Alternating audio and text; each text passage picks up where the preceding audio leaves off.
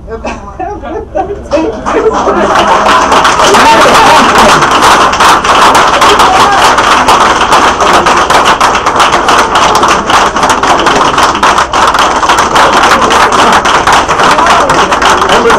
here, I'm too tall for the time.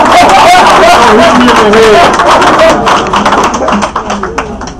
Well, no, I don't want to give that visual. I mean, I look like Herman the Monster standing under the sign. Wow. Thank you all so much for coming out. I was listening in the back. I don't know why I got banished to the back. I wanted to be out here to hear these things, man. You know, at home, sometimes I get reading so hard on what I'm not doing right. I'm kidding. My wife is here with my children. Strong support system right there. My mother is here. My stepdad, my father-in-law, family, my brother-in-law. Wow. I'm just really glad to see you all here this evening. And this is important. And I don't want to make a speech. I just want to talk. Because I do have a lot of things on my mind about our campaign and what it represents. Thank you. We are going to change the way politics are done where we live in North Carolina.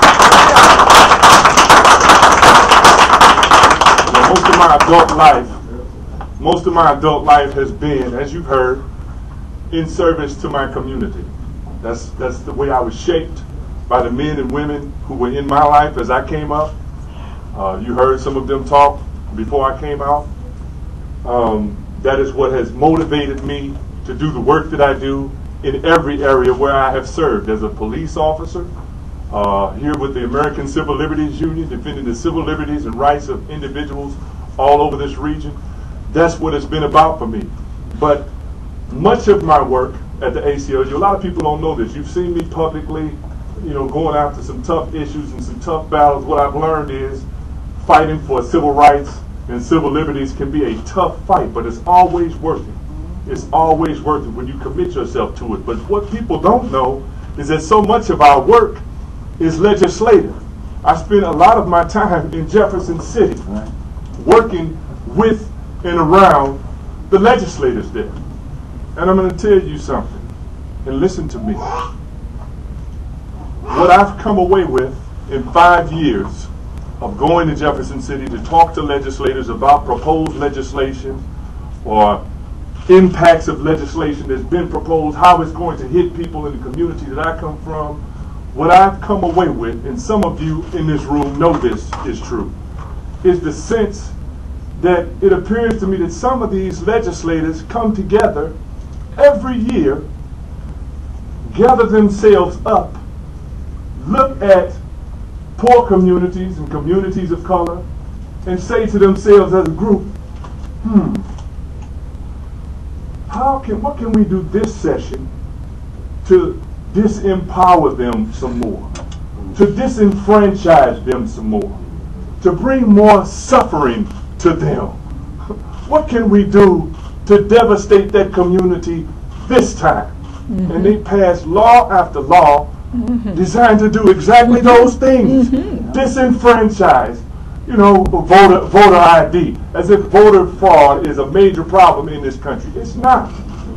The so-called war on drugs and the criminalization of a whole community of people, criminal justice disparities legislated into reality. I was listening to Quran speak. I was almost moved to tears thinking about the real futures of so many of our young people right now. 1 in 3 African American male children born into this life will spend time in a penitentiary. 1 in 3. That's not because we commit all of the crime. It has a lot to do with what has been legislated into law and how targeted enforcement impacts our communities. I feel compelled to provide a voice for our community in Jefferson City and back that up with action to create a community in North County where fairness and equality in every process is the norm and the reality so our families can thrive. How do we plan to do that? First, of course, you have to start with economic development. Everybody is suffering. Let me just back up before I get into that one more thing.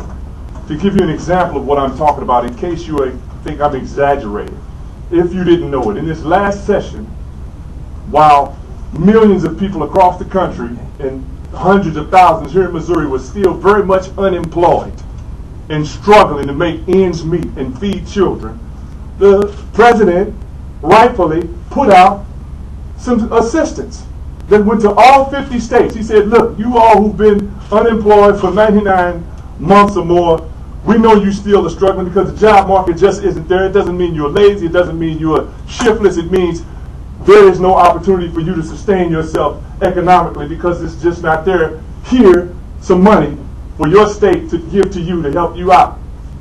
There were 4 state senators here in Missouri, 4 Republican state senators, who did their level best to block that money, to block it, to keep children hungry, to keep families struggling. They did not care about that. That's what I'm saying. Where was our voice? Where was our representation? That's the kind of thing I want to fight. But back to economic realities. We have to create jobs. North County, the district in which we sit, State Senate District North, State Senate District 13, is a viable place to do that. If you were out here a few months ago, or over at the campus of UMSA, where County Executive